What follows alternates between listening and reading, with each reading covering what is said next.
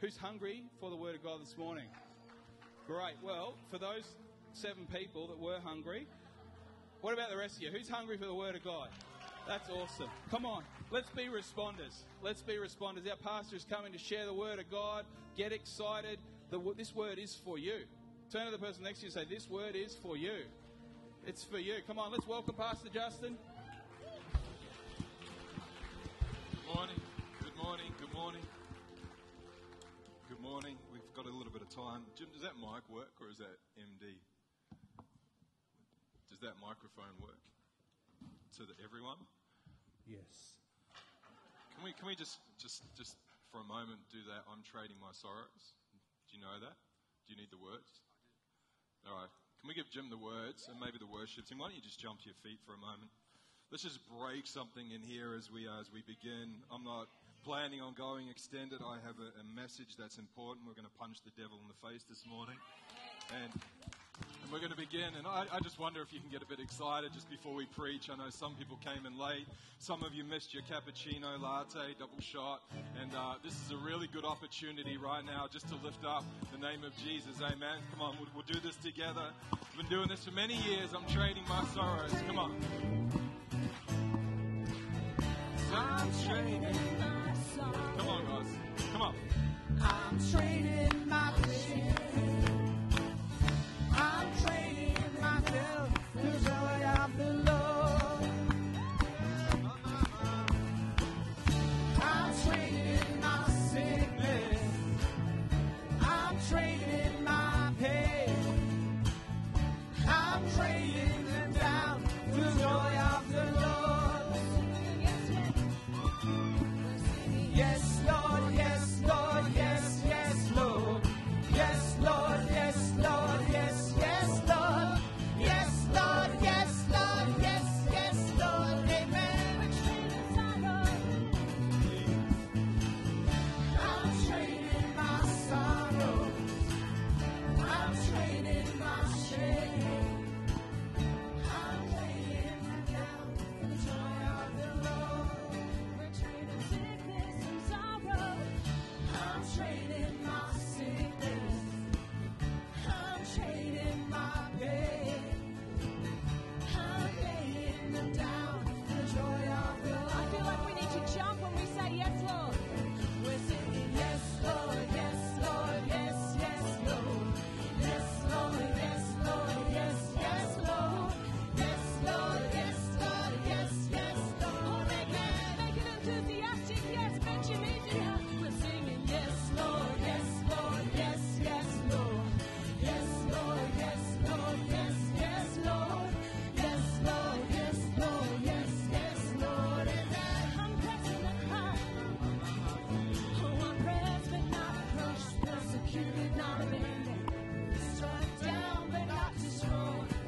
I'm blessed beyond the curse, 'cause His promise will endure, and His joy is gonna be my strength. There's sorrow, though the sorrow may last for the night, His joy comes in the morning. Oh, I'm trading my sorrow. I'm trading my shame. I'm laying them down for the joy of the Lord. Trading sickness and sorrow. I'm trading my sickness. I'm trading my pain. I'm laying them down for the joy of the Lord. We're singing yes, Lord, yes, Lord, yes, yes, Lord. Yes, Lord, yes, Lord, yes, yes, Lord. Yes, Lord, yes, Lord, yes, yes, Lord. Come on, give Him an amen. Woo, give Him a shout. Come on, let's give him a shout. Come on, let's lift up Jesus.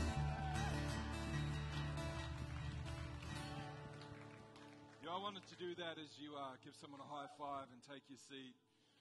Because sometimes we don't feel that way in the morning, do we? You're going to need to turn me up a little bit on my monitor, please. But we don't, do we? Sometimes we don't feel that way in the morning. I love what David said. In fact, in Psalms 5:3, it is described as this is written for piped instruments. He says, in the morning, Lord, you hear my voice. In the morning, I lay my request before you and I wait expectantly.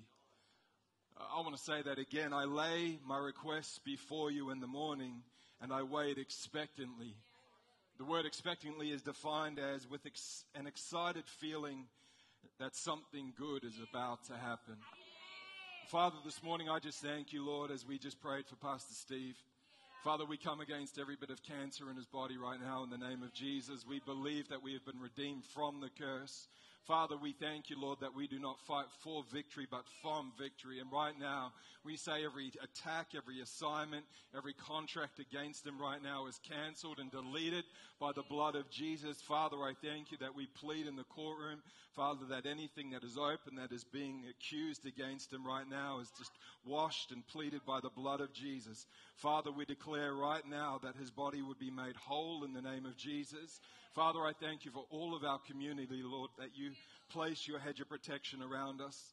Father, that you have armies of the angels of heaven watching our family, our children, and our kids. And right now we stand by faith, Lord Jesus, expectant that something amazing is about to happen.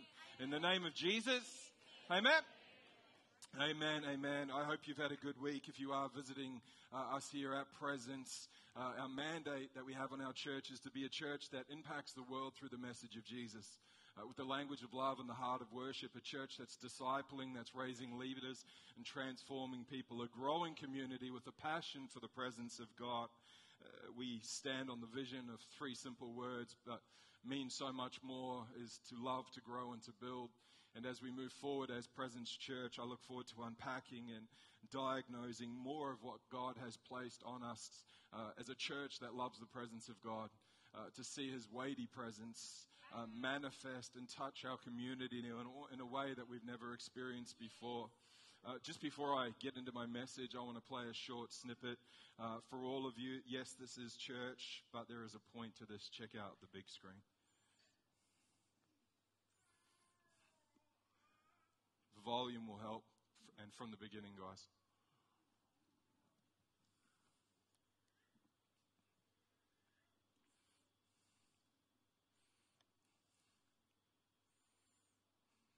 Look, okay, it's not my fault.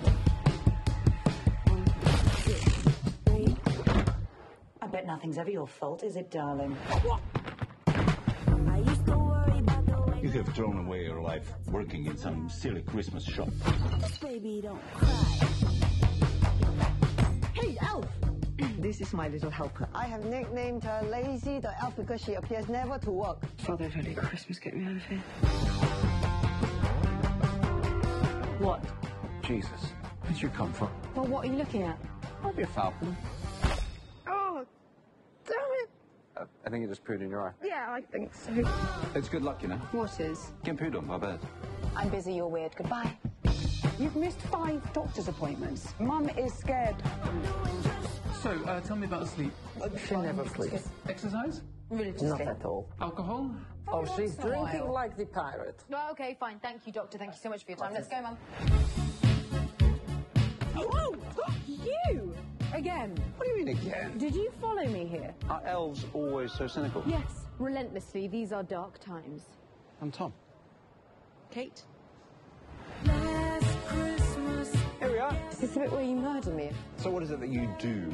I sing. Oh, it's amazing. Anyway, boring. I'm not bored. You are so strange. Where are you going? When there? Well, you're not homeless. No, I volunteer here. Why didn't you just get Saint tattooed on your forehead? You were great at your job when you started, but now it's like you don't care anymore. Hi. Can I help? I'm a mess. I was really sick and I nearly died. I don't tell people because they get weird. But I don't think you'll get weird. No. I'm just scared all the time. They just expect me to be normal and get on with life. There's no such thing as normal. Just being a human being is hard. Maybe you should do something nice for someone. Deck the halls with bells of holly, fa la la la la la la la. 'Tis the season to be jolly. Oh boy. I've been volunteering at the shelter. Seriously? That sounds like a healthy choice. What's wrong with you? I've been trying to find you, but you keep disappearing. And then when I do bump into you, accidentally, I might add. It wasn't accidental. Why me? It's always going to be you. Hey, like, you're going to make mistakes, and that's okay. You're made of everything you do. You can't be here! No, we're leaving!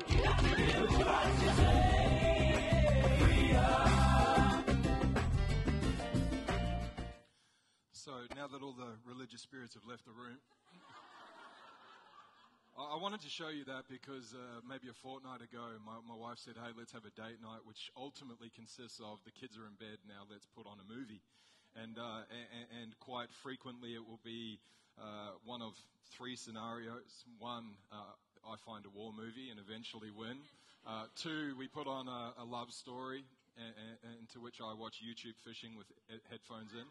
And I actually thought I did really well. I found this movie about a fortnight ago last Christmas, and for some weird reason, my wife got up halfway through and went to bed.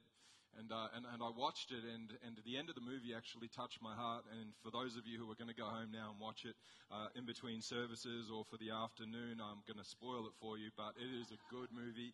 And the reason I wanted to show you that is because I think it speaks into the heart and the title that I want to speak to you about this morning, which is Enlarged Expectation. I want to encourage you that we need to enlarge our expectation. Wherever you're at right now, I want to tell you expectation hasn't reached its peak. It hasn't reached its roof. In fact, maybe it's hitting the ceiling and you need to get to the next level. I believe this morning, the word that God has just laid on my heart and postponed over the last couple of weeks is specifically for today. I know I'm preaching it to myself this morning, but I want to preach this to you. And the reason I showed you that movie, this young girl in the beginning part of the movie, the young blonde girl, she's standing in a choir. She's all of about 7 years old, and she's the one at the very front. She's the one singing, and everyone is her backing corps. And her sister, who you saw with the dark hair that says, "Mum's worried about you. You've missed all your appointments," she's sitting next to her parents, kind of like the naughty child. And in the movie, as it transpires in the day and the age, as they move forward and grow up, the roles reverse. Her sister becomes a successful lawyer, and she's lost and she's broken. This excitement that she had for life, this ability to look up, maybe this expectation she had that she was going to be a famous singer had started to dwindle. Even her boss that threw the thing at her head and called her the stupid elf now is saying to her, "What happened to you? Once upon a time, you used to be full of joy. You used to be happy. The reason I hired you," she says in one part of the movie, is she says, "You just had a way with people that they were attracted to you. There was just something about you." And then all of a sudden on the scene, this gentleman appears who I think is kind of like handsome. He looks Filipino. My wife said they're an unusual match. I said that's usually what happens. Unusual people come together and make unusual babies, and then we have more unusual people in the world. I thought it was a good fit. I thought that they would work well. And what happens is they have this interaction and this contact, and as you saw, they keep bumping into each other. But there are times throughout the movie where she goes looking for him in this homeless shelter where he said he volunteers, and she can't find him. In fact, there is a common theme as she's hanging out with him, probably one of maybe the 6 times throughout the course of the whole movie, that she's on her phone, she's trying to find somewhere to stay, she's dragging her suitcase, she's trying to find a couch or somewhere to go to, and he would say to her, "Put your phone away and just look up." And obviously, one time, the first time, she received a blessing from a bird. But throughout other times in the movie, and it really caught my heart, as she looked up, she would verbalize. She said, "I walk past this every day for the last 2 years, but I've never noticed what's above me." And it was like a golden train thing that signified a shop corner, and it was just beautiful, like it was elegant. And throughout the movie, there are times where she's busy doing something and he will appear over the top of her. And it's always an encouragement to look up. And what happens is eventually she spent enough time with him that something starts to happen within her heart. And she starts to go around and starts to repair the wrong she's done in relationships. She starts to make things right, starts to buy fish for people's fish that she killed. She buys her boss a coffee. She starts to mend relationships. And she had a falling out with this young man. And again, I'm going to spoil the movie for you. And as one night he took her to the apartment, what we discover in the movie, as you just saw, is she actually had a heart transplant operation. And the scar is revealed. It's very tame. Kids can watch it, I think. Screen it first before you pastor quotes that your kids should watch that. I really don't think there was anything that bad in it. There's this description, and they're in this intimate moment, and she says, once upon a time I used to have my heart, and I had this joy and this expectation, but now I feel like I've lost a part of me and gained something from someone else. And this young man starts to talk to her, and from that moment forward, she starts to realize that although she's received this heart transplant, it doesn't mean that everything's bad. In fact, it actually means it's a second chance at life. That now it's a new opportunity for an opportunity that she may not have had, that at just the right time and just the right place, there was an opportunity for this transaction of this heart to come in. They're in this apartment when this scenario takes place. They have a little bit of a disagreement of falling out in the park that you saw. And as they part ways, she looks for him and she can't find him anywhere. And then she goes around and she mends all the relationships. Her mother's a European. She's a little bit crazy and literally suffering with mental health. And she starts to get well, and the dad comes back and the daughter comes back, and all sorts of things happen. Every relationship, and at the end of the movie, she says, I'm going to go, and I say she went to try and mend her relationship with this gentleman, Tom. And as she approached the unit in the apartment that she'd visited once, and she made the comment, it's pristine, it's clean, like you don't have any furniture or cups or plates or anything. And as she walks in, there's a young Indian-looking gentleman there, and she says, you're not Tom? And he said, no, I'm not Tom, I'm Ray, or whatever his name was. And she said, he invited her in, he said, come in. And as she's standing there looking confused around the apartment, she said, where's Tom? And he said, there is no Tom, but let me show you the kitchen.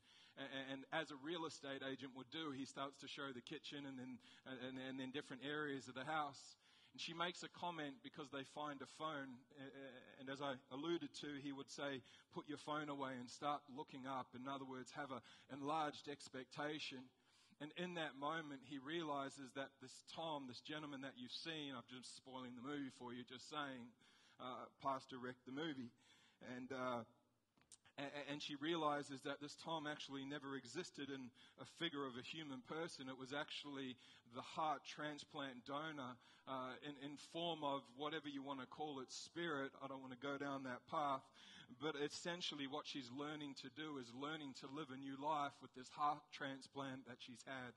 And she realizes in that moment it's a flashback to him getting hit on a bike, by a car, and then his heart, and they both get wheeled into the surgery. So what ultimately happens is throughout the course of this movie, she has and goes from a place of receiving a transplant or a transformation in her life that she doesn't deem quite acceptable or know how to live her life that way. But throughout the course of this movie, she actually starts to find life again and starts to find joy. And I know it sounds a little bit peculiar in the way that I'm describing it, but what dawned on me, and the reason I want to speak to you about it today, is because I believe that some of us have actually had a heart transplant from God. In fact, anyone that's encountered or invited Jesus into their life, there is a transaction. The old man is gone and the new has come. But the problem is some of us are living in a place where our expectation, where our joy, where our enlargement, our capacity, our vision for the things that God is going to do have actually been dulled by the circumstances of what's going on around us. I can attest to that even this week. We've had things going on in my family.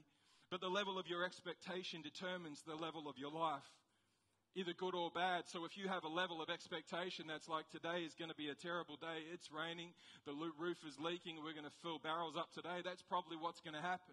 But if you have a level of expectation that today is a good day and I'm enjoying my life, today is a day that I've been redeemed, I've been set free, I am no longer under the curse, that I am not the tail, that I am the head, then you're going to walk in victory. And as I said at the beginning, that's why David proclaimed in the morning, Lord, you hear my voice. In the morning, I lay my request before you, and I wait expectantly. Why? Because David had a relationship with God of such intimacy that he knew that if he just waited patiently and with an expectation that God would come through, as God always did come through. As Isaiah says, my ways are not your ways, as your ways are not my ways. And I would say that timing and proximity is often an issue as human beings that we have that will actually cause a deadening to our hearts. But I want to remind you today that intimacy with one, the Word of God, literal the Word of God, reading the Word of God, eating the Word of God, sleeping with the Word of God, praying the Word of God, getting into the Word of God on an intimate level will absolutely change your life. Faith and expectation are often synonyms, not cinnamons, synonyms. Jesus said in Matthew 9:29, according to your faith, that word can be translated expectation, so let it be done. I want to ask you, what is your expectation? What is your faith level today? Because we serve a God who has died but then risen again, and he's seated at the right hand of God.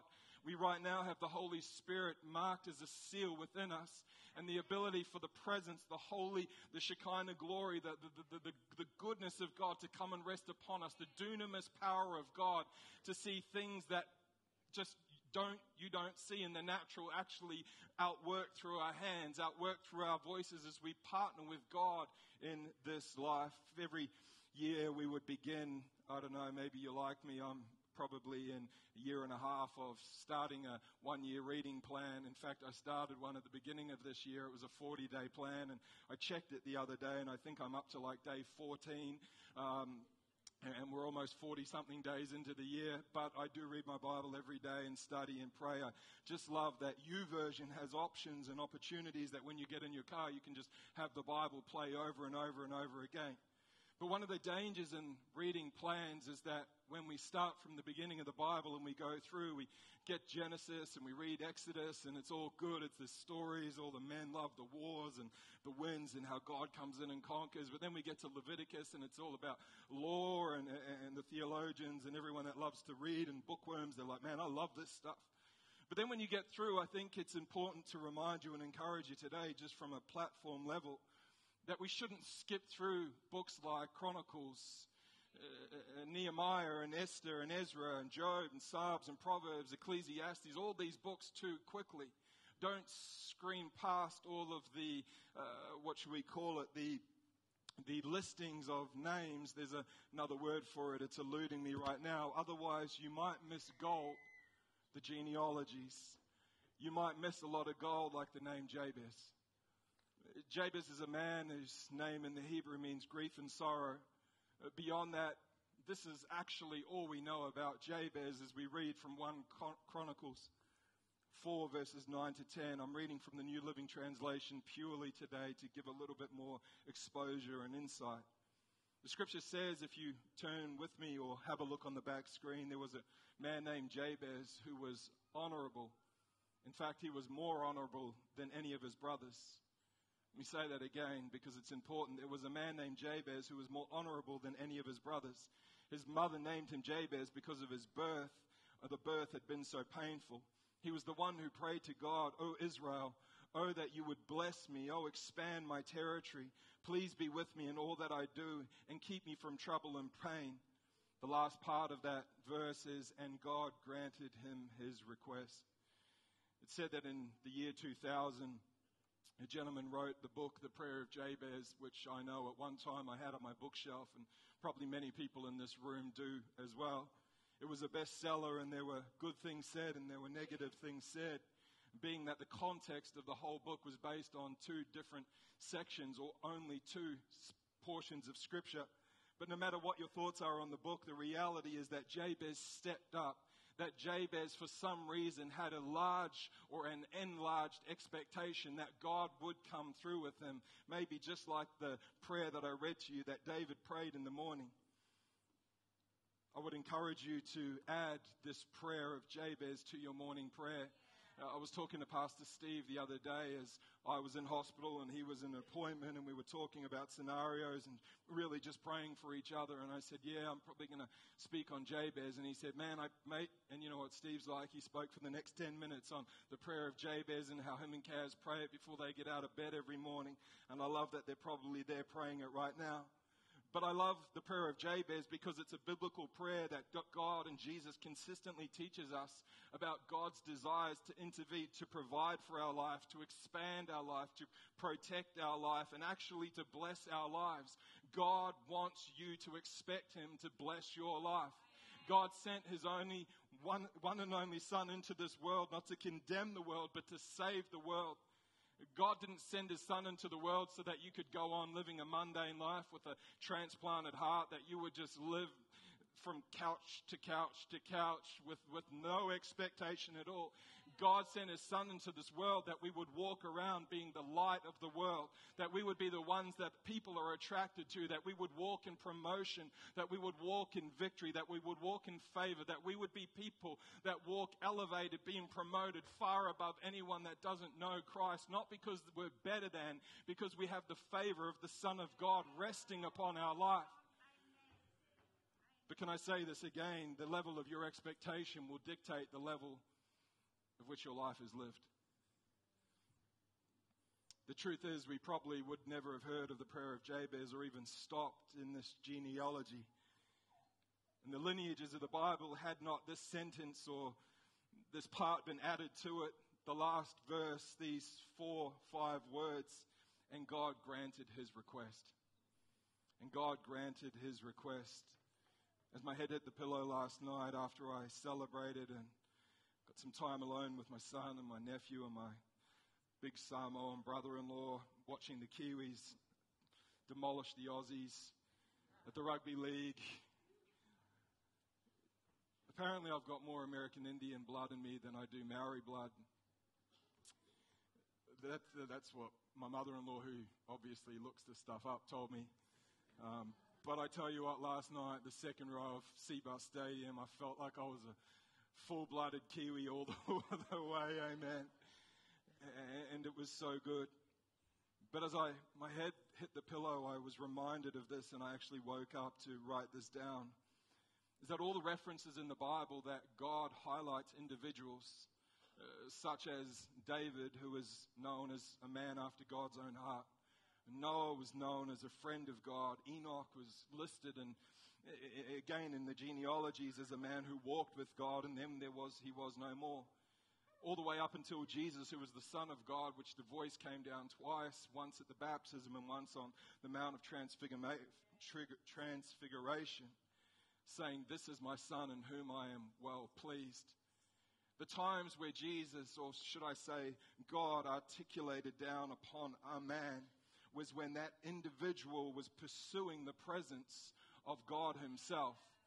It wasn't just God shone down and looked down and said, wow, there's a whole bunch of cool brothers. You know what? Jabez is praying bigger prayers than everyone else. No, I think it went far beyond just a prayer that he prayed in the secret place or before he got up in the morning. In fact, I believe his expectancy came as an overflow from the intimacy that he had in a relationship with the true, living, alive God. He didn't depend on just a Sunday service at Mount Carmel or wherever they were hanging out at this day and age in the tribe of Judah. He didn't depend on or base his lifestyle or his prophetic name or name based on his birth, on his prophetic future. No, I believe that he was someone that actually intimately knew God.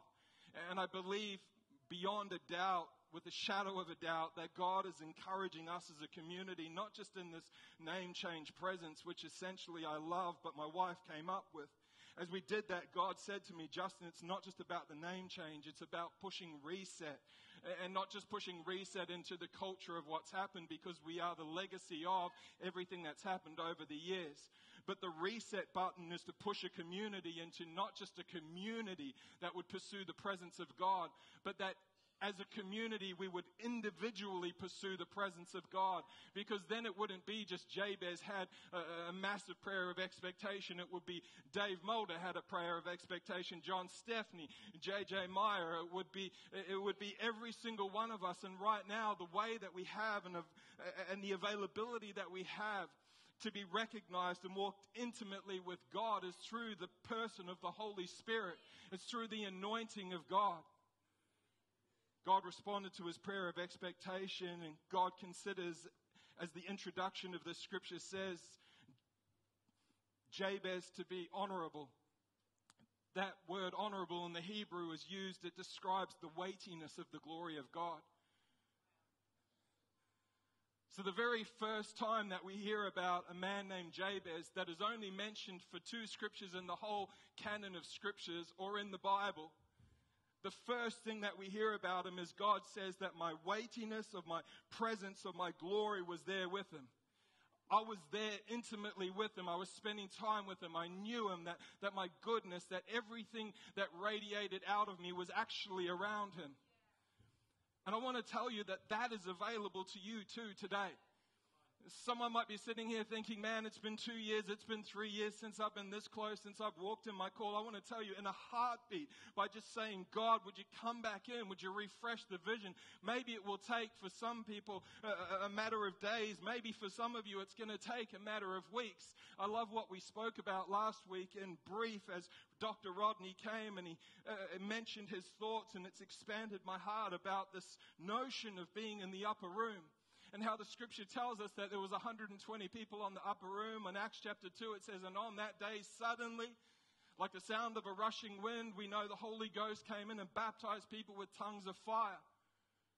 But he says, and we think about on that day, there were many days that led up to that day. And he drew a point that has actually just shone in my heart.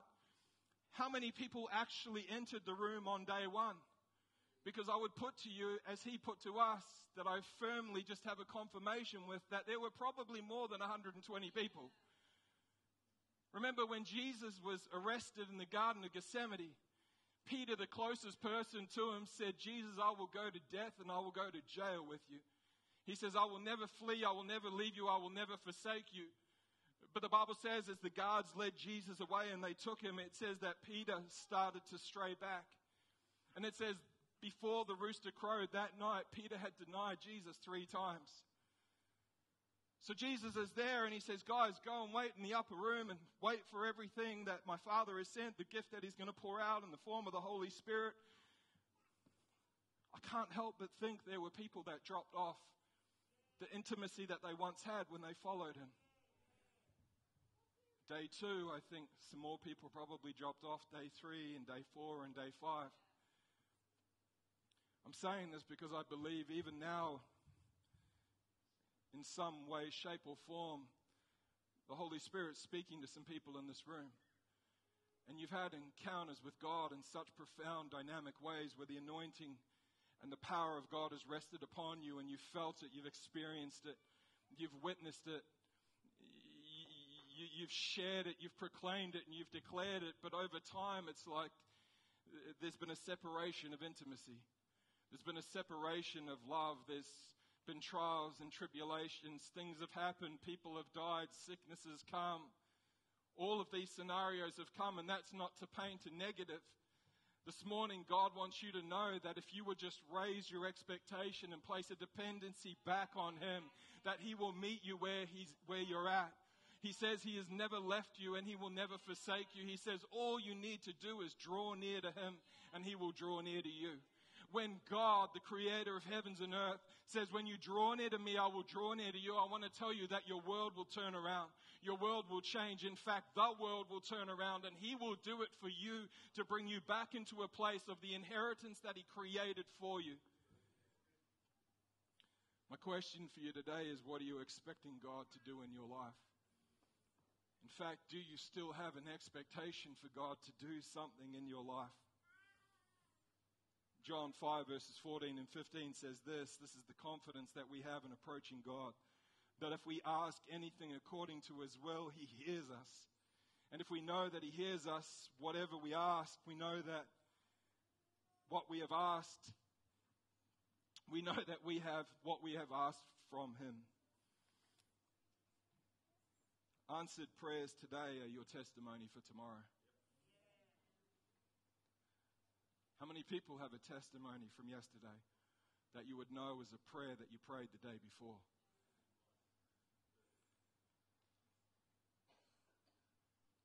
You know, on Tuesday, my wife and I, we had a traumatic incident. Thank you for everyone that's praying. It's still happening. We've spent more time inside of a hospital and rooms this week, and it's personal, so please don't text her or I'll get in trouble, and there'll definitely be no lunch. My mother-in-law's there with her now, but, you know, literally I think on Monday we applied for another rental because we just had bad luck. Like, we just haven't been able to find a house. I found about 20 that I like and I could move into. But she liked none of them, and she's the boss, so we just decided, hey, let's just take it easy. We'll go find another rental and we'll just get on with life and enjoy it. And subsequently, we went to a rental and we looked at it on a Friday, and apparently there's no rentals on the Gold Coast because there was like half of the Gold Coast at the showing. I called her, I said, babe, we shouldn't even bother, like there's so many people here. And I met the agent and she said, you probably shouldn't bother, there's so many people here. And this was all about a week and a half ago, and then on Tuesday, maybe Monday morning, I came home. I got called home from work and to assist my wife, and we were waiting for some stuff to happen, and long story short, we had to go to the hospital, and she went in the ambulance, and 10 minutes before all of this happened, I got a call from the agent who called me 2 days before and said, Justin, sorry, the house has gone to someone else. I have to go through a list of like 200 people and tell them. But you know what? I told you probably shouldn't have applied anyway. When we found the house, I said, never mind renting it, I'll buy the house. We've been looking for that long. It's just a little 4-bedroom house in Carrara. It's beautiful, perfect, no stairs, flat, meets all the needs. But she calls me back like 10 minutes before we are about to go through this traumatic experience as a family. And she says, Justin, the most weirdest thing has happened.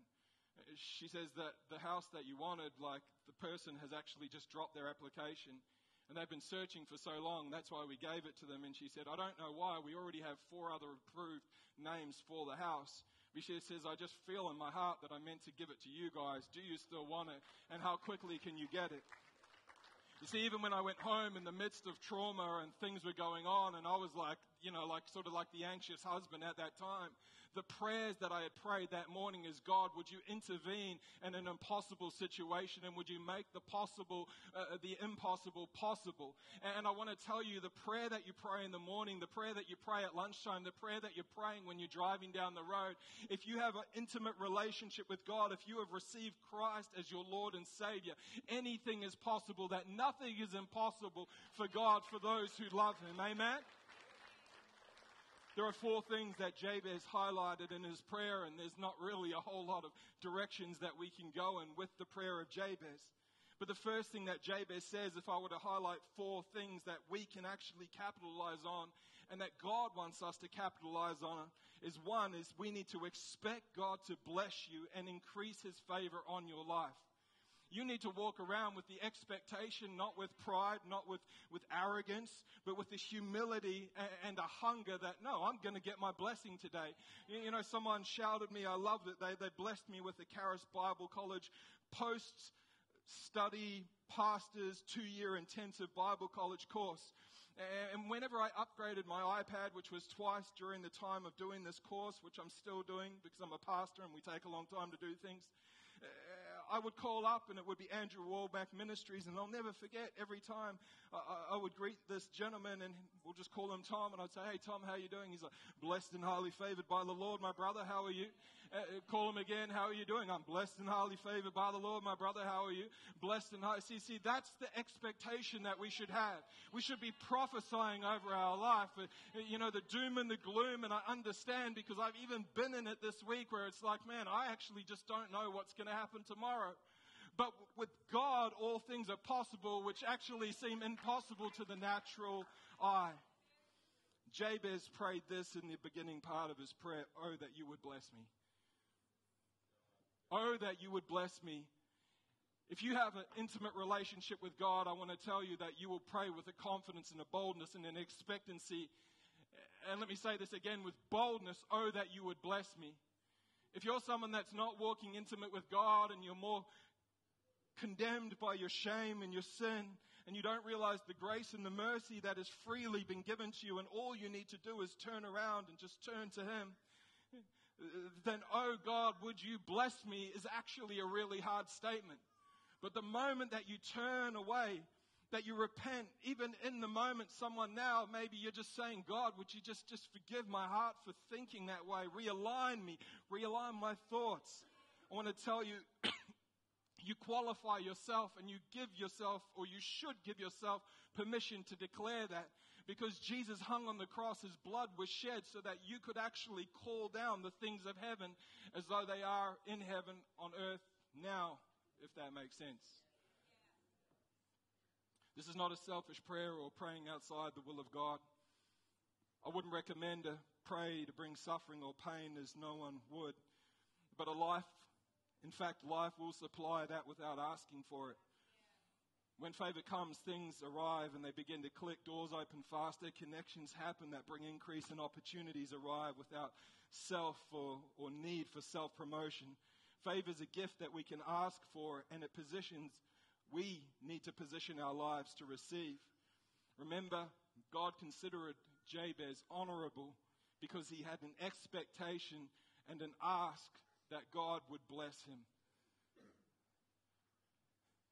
And Jabez was different from his brothers. God saw him as honorable. Why? Because he had the confidence and the expectation to ask God to bless him. Some of us are like, no, Jesus died on the cross, He did it all. He did it all so that He could impart the Holy Spirit into you, that now you could walk as co-heirs in relationship, that you wouldn't walk just expecting the world to just fall into its place, because I want to tell you, it ain't going to happen. But when you understand that you have the dunamis, the power of the Holy Spirit accessible to you, and not that He's just like a puppy dog that you carry on a leash, He's the person of the Godhead that He wants to walk with you and move through you, then there's a little bit more of an emphasis on, oh God, would you bless me? Knowing that He's right here and that He's right now with you, moving and shifting things amongst you. The second thought I have for you, and I'll be done in just a few moments as the band comes. Expect God to increase your influence and your territory.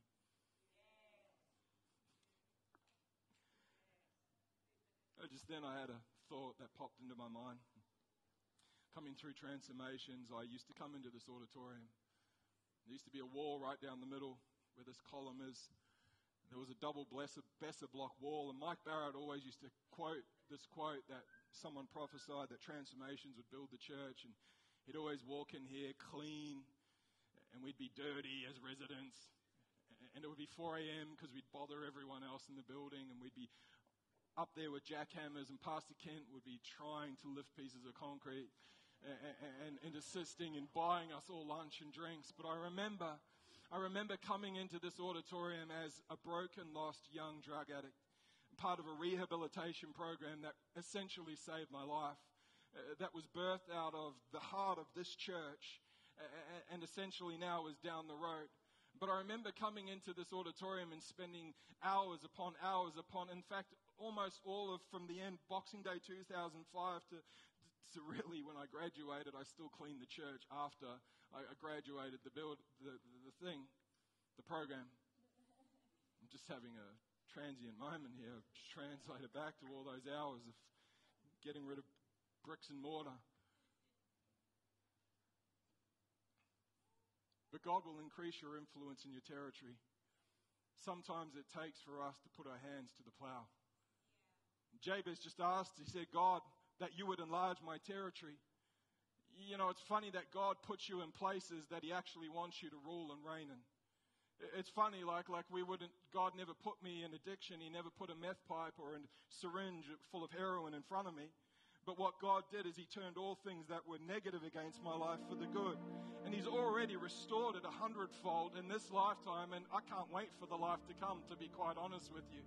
But even now, in that moment that I stopped and I stalled, and it's funny that for so many years I thought I was just being punished or consequential thinking was being instilled in me for the wrongs, and I was in here doing things.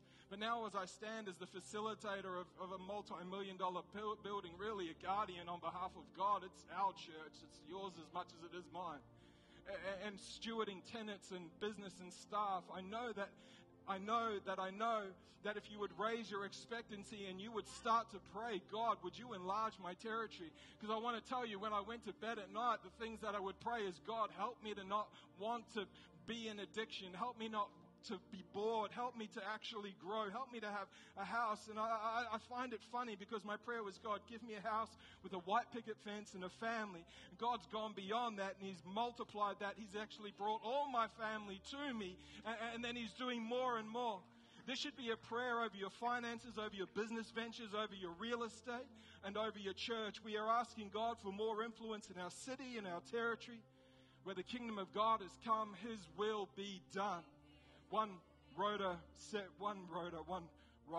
this: the way this happens corporately as individually as believers, corporately is as individual believers who are virtually or vitally connected to the local church, expand and experience increase. Our blessing and expansions are always for the purposes that are bigger than us. The third thought that I have for you is expect God to give you guidance and clarity for the future. Jabez said this, and that your hand would be with me. God's hand speaks of His guidance and His direction. Some of us are so used to seeing the hand of the Father, the hand of our mother in a negative connotation, but the hand of God actually is the opposite. It speaks of guidance and direction. Sometimes He leads and other times He points. We need to ask God, and we need to step out by faith. Believe that God is going to give you some specific details and clear guidance as you take some big steps of faith into your future. Remember that we need to give Him a reason to bring fresh guidance. In other words, we need to have intimacy and a large expectation. You can't steer a parked car, someone once said. Let's move forward in expectancy.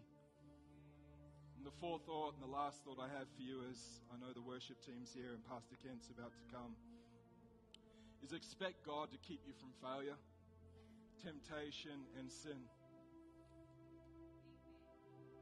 This is a big one because a lot of teachers, a lot of theologians, a lot of YouTube would say, you shouldn't be doing this, you shouldn't be doing this, you shouldn't be doing this. The truth is that God gives you the strength to resist. The scripture says, resist the devil and he will flee from you. In other words, make a conscious decision in your mind. Take ownership of your thoughts as you renew your mind. Do not conform to the patterns of the world, but be transformed by the renewing of your mind.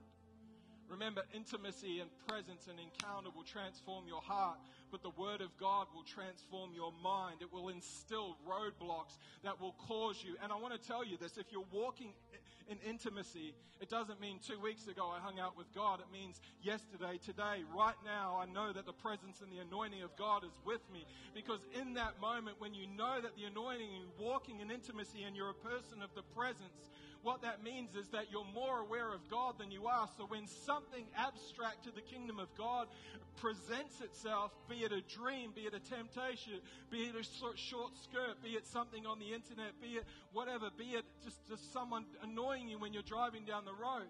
It happened to me this morning. I was driving here. Someone cut me off, and I was like worshiping, and I'm like literally in my mind's eye, I was like, why would I lose my peace over this person when I'm like worshiping the King of Kings and the Lord of Lords? Like, I want to tell you, I had every right to put on the old nature this morning. But every part of me, because I'm walking in the presence and walking aware of His anointing and the mantle and the transformation work and the price that He paid to get me to the place that I'm at, regardless of the natural circumstances that are going on, I know that I still need to raise my expectancy because God is able to do far more than I can even imagine. And I want to tell you, He can do it in your life too. Jabez was not asking for a trouble-free world, but simply praying a form of prayer that Jesus would teach us to pray nearly 1,000 years later. And lead us not into temptation, but deliver us from the evil one. like this. Perhaps Jabez knew intuitively that with prosperity and favor comes temptation, persecution. So he was actually asking God prophetically for divine protection in advance. Jabez prayed, "Oh, that you would bless me. Oh, that you would enlarge my territory. And oh, that your hand would be with me and that you would keep me from evil." He prayed all of the blessings and the promises and the declarations first, but then prayed for God to guide him in the very things that God was going to provide him with. As we close today and as we pray, I feel like my mandate this year, and even in this moment at least anyway, is from God, is to continue pushing us individually and encouraging every one of you in here. I just hope you're catching it. It's like I just feel like Holy Spirit's just touching people, like just drawing you back. He wants to bring you back to the secret place, take you back to the place. You know, I hear stories about people from Surf City Church. I'm not going to name names, but I hear stories about, oh, I remember turning up at that building and that someone, Mr. Frank Williams, used to be the Holy Ghost guy. Sorry, Frank. But I hear stories about this person and this person and this person. I want to tell you, it's not because of the worship team. It's not because Pastor Richard's not right here right now. And again, I'm sorry, Frank. Shouldn't have said Frank. It wasn't Frank, okay, everyone? Stop judging him. It's his church. But I want to tell you that the activation, we saw it. I saw it a year and a half ago. Last year, the beginning of the year in the prayer meeting, God said to me that there are generals seated all over this auditorium, all over the Gold Coast, and they have their swords in their sheath, which is the sword of the Spirit. But it's actually clipped over and buttoned up because they actually haven't yielded it. They're not walking in an intimacy level that they once upon a time had. And the truth is, that's not a negative. That's actually a drawing of God saying, come back. Would you come back? That He wants to draw you back to the secret place. See, any time that we think that we've arrived at the place that, hey man, this is where I should be as a Christian, I want to tell you that there is more. There is more. I'm at home during the week and my wife's going through trauma. I'm reading this book on the anointing from Dr. Rodney Howard-Browne, and it's the most simplest stuff, but I'm like, God, I just want more of you because I know there is more of you. Yeah, I read about you. Yeah, I encounter your presence, but God, I want to know you like I know you. Like when Moses said, God, would you reveal yourself to me? I can't help but think that he had encountered God in a pretty dynamic, alive, real way. But there was something about him that said, I'm not content with this. I want to know more about you. I want to get closer to you. I want to walk in more intimacy with you. And how many of you know that intimacy level that he had actually sustained him through the hardships that he went through? See, we serve a good God. Even when we can't feel it, he's working. Even when we can't see it, he's doing something. That's who he is. That's who he is. I'm going to close with this scripture, and Pastor Kent's going to come and take over. David, in the Amplified Psalms 25 verse 3, says, indeed, none of those who expectantly wait will be ashamed. It's a confirmation. It's a spirit-breathed word from God. And I want to tell you this morning, none of you who expectantly wait will leave ashamed. God's about to do something in your life. You know, even as I say that, my natural mind goes, that's a bit of a cliche. How many times has people said that from the stage? I want to tell you, if you would raise your expectation, if you would understand that the old man is gone and the new man has come, that the heart transplant has happened, that all it takes for you is to start to look up again, that God will pour out something new and something fresh. That's why it's called the new wine, not the stale wine, not the old wine, not the stored wine, but it's the new wine of the Holy Ghost, and he will do something. Would you stand with me? Come on, let's give him a shout this morning.